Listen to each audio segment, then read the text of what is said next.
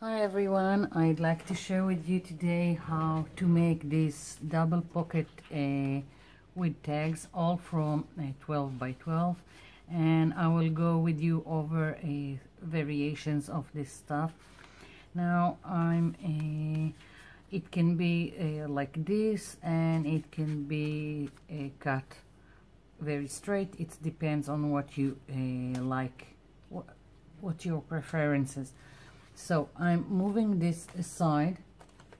I've picked two 12 by 12, and you don't have to do two, but that's what I'm usually do, because then, if you can see here, these are the two pages that I've used, and then I've alternated between them, and I think it's more interesting, and then you have also more in your stash and not only one that you did. So I've got these two that I like together, and I'm just going to put them one on top of each other, and I'm going to mark 7 inches on both sides. I don't really care about about the design. It's kind of blend here. There is no focal point, so it doesn't really matter. And I'm marking now here the 7 inches. Now you can play with the measurements, but this is what I liked. At first I've done this, but I realized that I don't like this so thin and elongated pocket, and that I preferred something more wide. But it's up to you. You can always play with the measurements, and if you are not sure, you can do a mock-up on any kind of paper, newspaper, and then when you are satisfied with what you have, then you use it as a template and on your 12 by 12s. So I'm cutting at the 7 inches mark.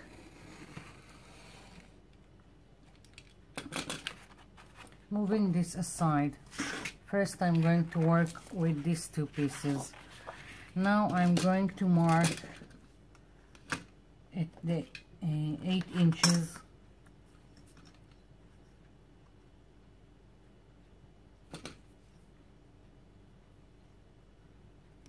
Like so.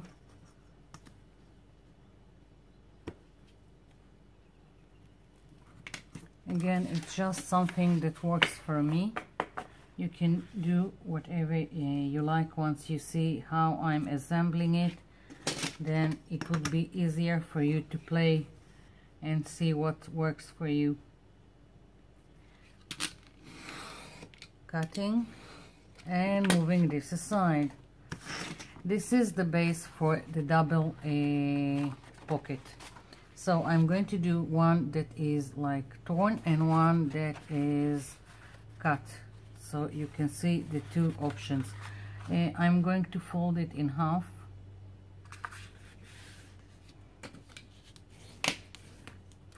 And this one too.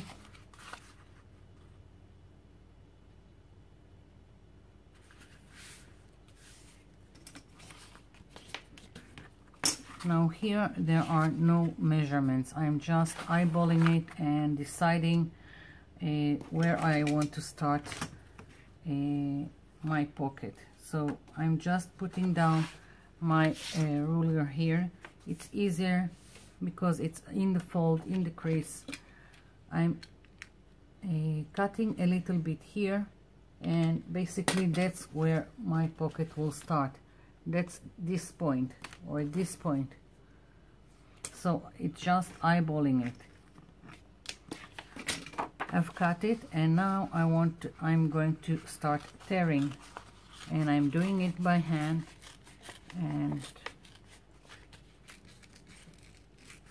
nothing is planned. It's just, here it is. One pocket, second pocket. This is it. This piece is just going here. Now, same thing here. I'm going to put my ruler here in the crease. I'm going to cut on here, and let's measure it. It's about 4 centimeters. And now in this double pocket I'm going to do it not torn but cut. Again, this is not measured, I'm eyeballing it how I like it. 1 pocket, 2 pocket. So now to give more emphasis for the pockets, I'm going to ink around them. Now if you don't like the white or whatever color you have here, of course if you have a 12 by 12 like Tim Holtz that is double-sided, then you don't have to worry because the inside will be either one of what you decided to use. Like this paper is from the Tim Holtz and it's double-sided, so I didn't have to worry about it. Here was a white and I stamped it. You can paint it, stamp it, whatever you like. And I'm going to, before I'm going to ink, I'm going to put something here because I don't like all this white space. I'm using the Distress Ink Walnut Stain by Tim Holtz. You can use whatever you have, it doesn't matter.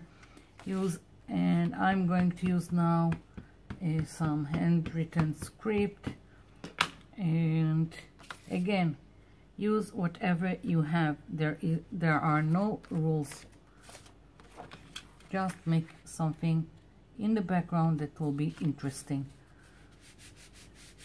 Stamp butterflies, stamp flowers, leaves, whatever you have, any kind of text, or you can just paint it.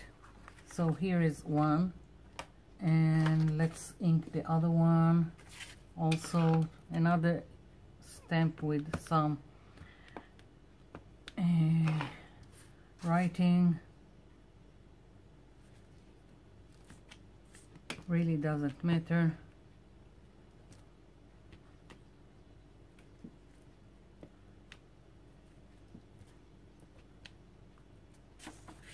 Yeah, I've got coverage.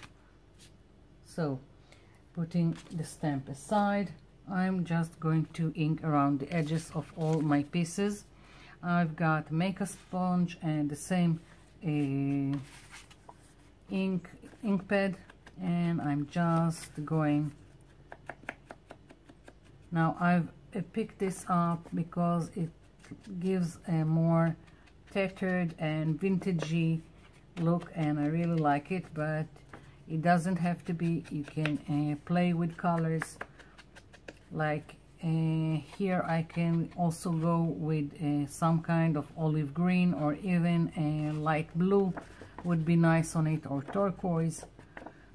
It's really up to you how you decide to decorate.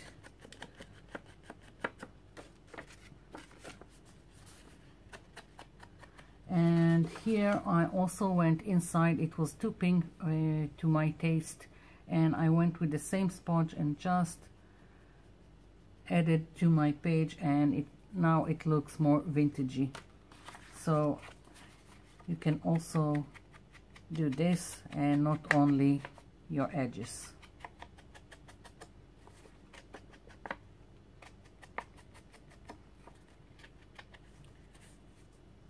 Where is, here it is. Now the other pocket. It's easier to ink first and stamp first before you are going to glue the pockets down. Now another thing that you can add is, like I've done here, I took a punch and made a peekaboo. That's what I call it. Just took a punch and punched here, and it's easier now. If it was glued down, I couldn't do it. So I keep on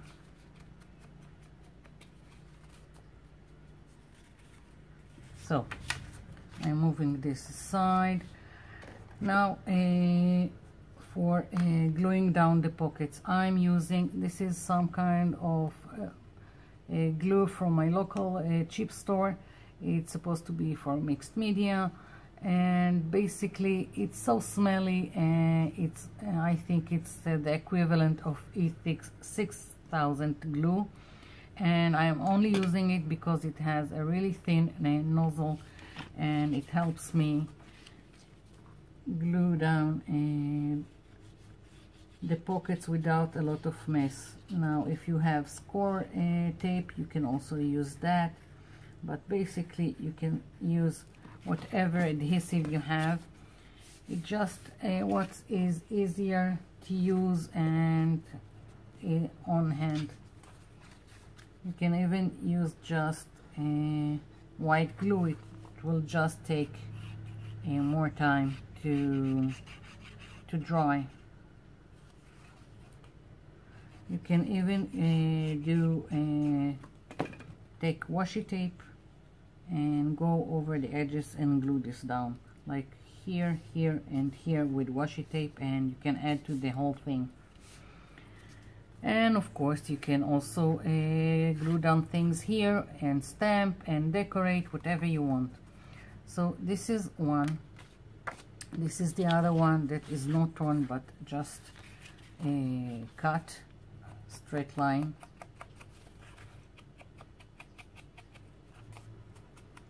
So I'm inking again, and in several places like corners I like to go in a little bit more.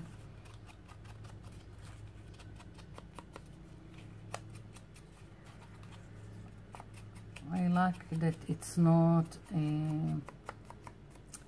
like accurate or exact. I like random, I like more tattered, I like it more free, but that's just me. You can also take a permanent marker and do all the edges with a ruler if that's what you like, if you like symmetrical and exact. Options are endless. It's really up to you.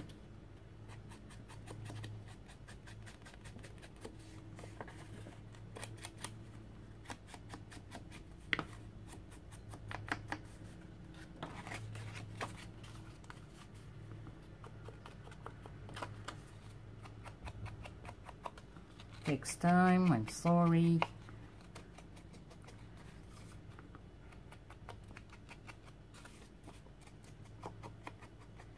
And we've got it inked. Now again for the glue.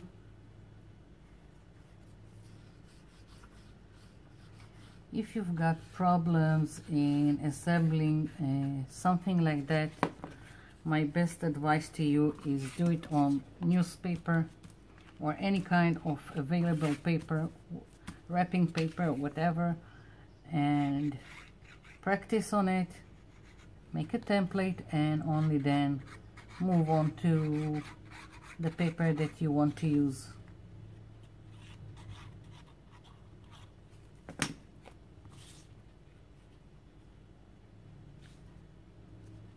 Double pocket, here it is. So we've got the double pockets, and now I'm going back to the pieces that were left. This is we used the 7-inch on 12-inch. Now this is the what is left, the 5-inch on 12-inch. So, and now I'm going to make my tags, and I will just use one of let's see, I think it was like 4 inches each. Let's see, no, I've done it smaller. Why did I thought, yeah, it's like 8 centimeters, but again, just play with what you have. And let's see, I'll just mark it.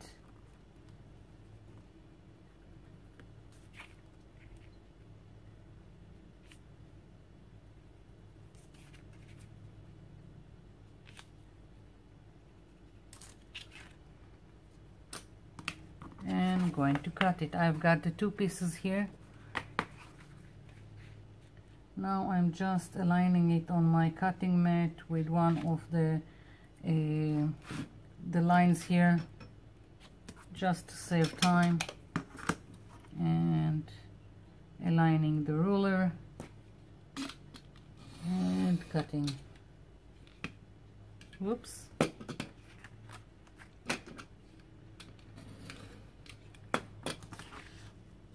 Moving this aside. Again, I'm kind of messy when I don't want to measure.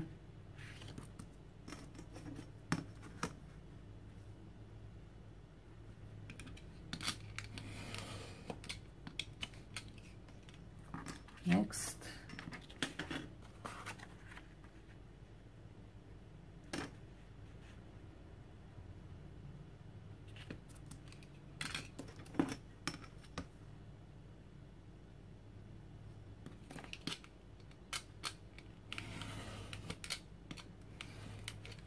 Moving the leftover aside, don't throw it away. It's always useful. Like if you want to decorate afterwards, you can cut out or stamp on it saying or write on it and add to whatever you have. Like here, I've just, with the leftovers, I've punched this hearts and decorated here, or here I've used the punched out a flower from this pocket and added it to my tag. So always keep the leftovers. Now we've cut this and I've got 6 pieces that I can play with and decide which tag goes where. But first I'm just going to pile them into one heap, like so, and I'm going to cut corners so it will have the look of a tag, like this, and so it will be exactly the same thing on the other side. I'm taking one of the corners, and again, don't throw them away. You can use them afterwards, and I'll show you. So I'm taking one of the triangles that was here, flipping it over to this corner, holding it in place and using it as guide. And here I've got the tags. So of course what I want to do is switch between the two papers, and this one of course will go here,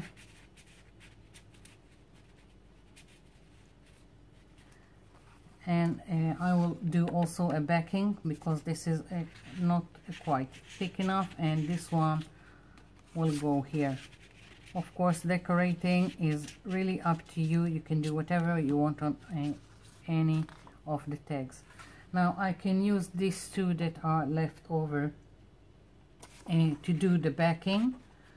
And let's see, I also have this leftover that I can cut for 2 more of this, and I will have backing for the other 2. So that's what I'm going to do. I'm just going to use it like this.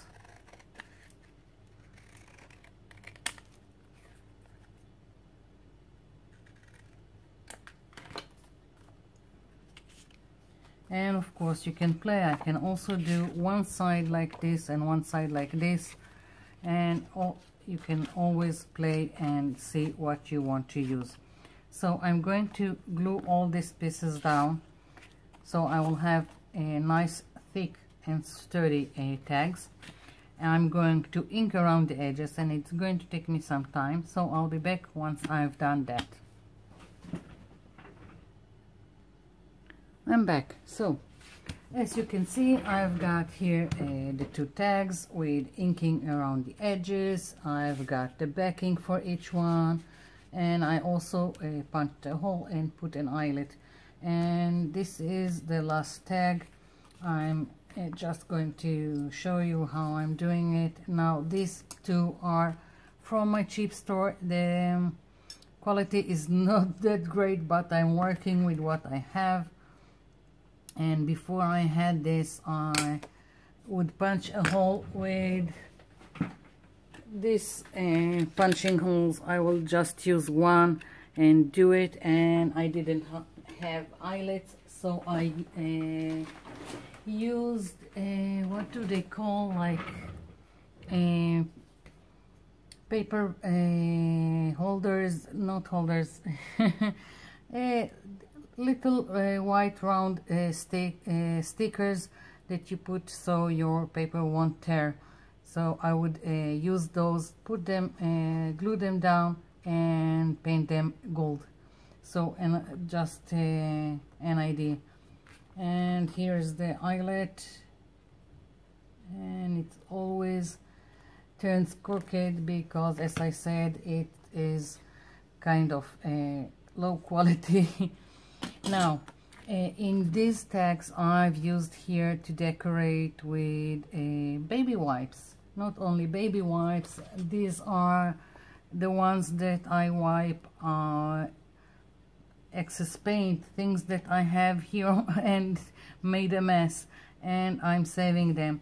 Now I don't have one that will complement the colors I have here, but still I want to show you something about the baby wipes. Of course, what I'm showing you now, it depends on what kind of baby wipe you have. There are all kinds of thicknesses and textures, and some of them are more like fabric, some of them more like paper, but I do want to show you something.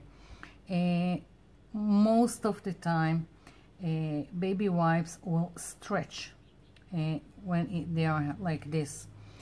On this side they don't stretch. So why am I telling you this? Because when I've cut a ribbon here and started to put it through the eyelet, it stretched, and when I've cut a piece from here, it didn't stretch. So just so you will know. Now this is kind of flimsy, so if you want something, if you want your trim or stripe to be more accurate and to cut it easily, my advice is to fold. And I'm doing something like this, and then I will cut it. I will show you like folding, taking scissors, and I'm never using the edge. I'm cutting it as close as I can, so I will have straight line. Cutting, cutting, cutting. And now I've got 4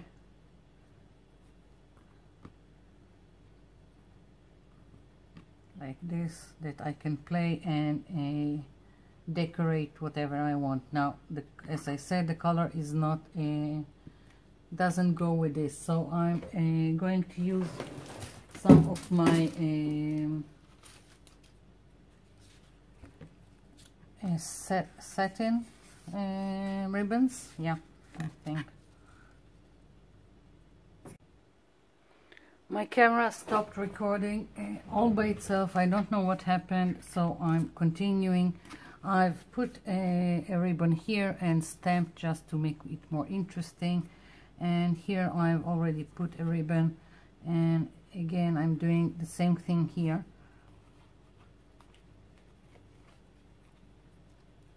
Now you can use also lace, whatever you like, and I'm trimming it a little bit. Now I don't know if you know it, but if you're using this kind of ribbon, it needs to be sealed at the end or it will fray. So either use a lighter like I am. If you are afraid to do it with the lighter, just take a little bit of glue to the edge and it will be sealed. So we've got this. Now I want to show you why I told you to keep all these corners that were left. and I'm going to use them here, moving this aside. So let's see, I can use them here to add interest, and let's see, like so. I'm going to take a little bit of glue again.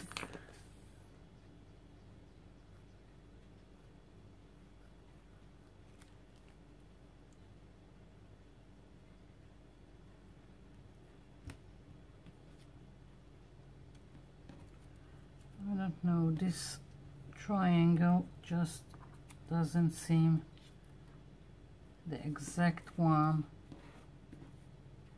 like the other side, so I'm trying to find another one. No, never mind, I'll use this one.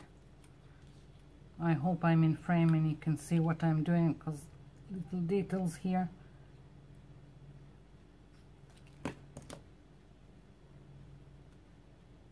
Putting it down in the corner, and just so it will be with the same, I'm going over the edges so it looks apart from the whole design.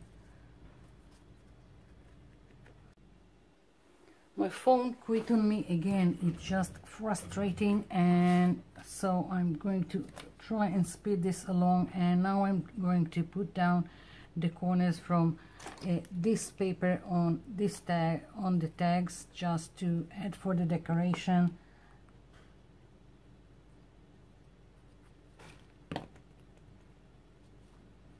And I'm going to stamp something on my tags, and I'll be back once I've done that, again just so I can finish this video without it quitting on me again.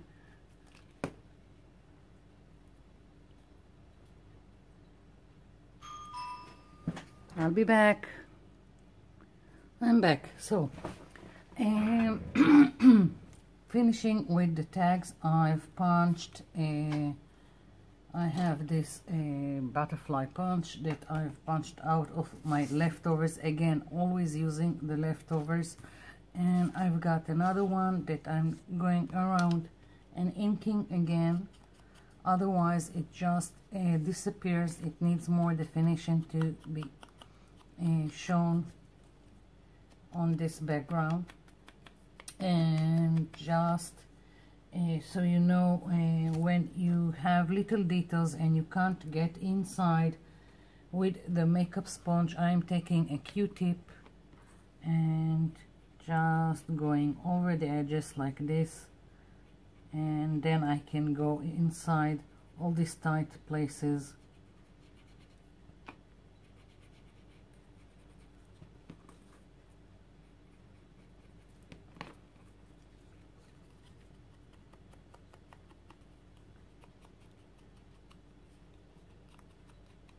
And now I've got a more defined butterfly.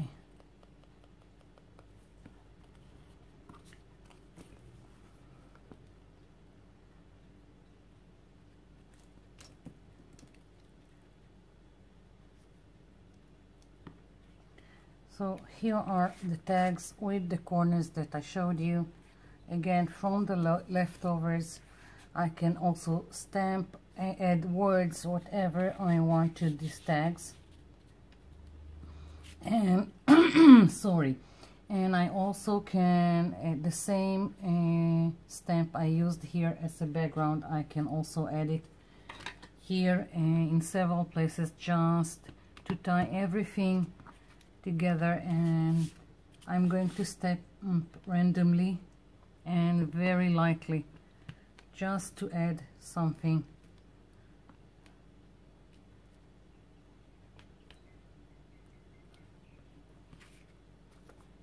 Here it is. Double pocket with 2 tags from 12 by 12, and this is it. here it is. I will bring it closer to the camera in hopes that you can see all the little details. And that's it. I still got leftovers here. I'll probably use them in another project.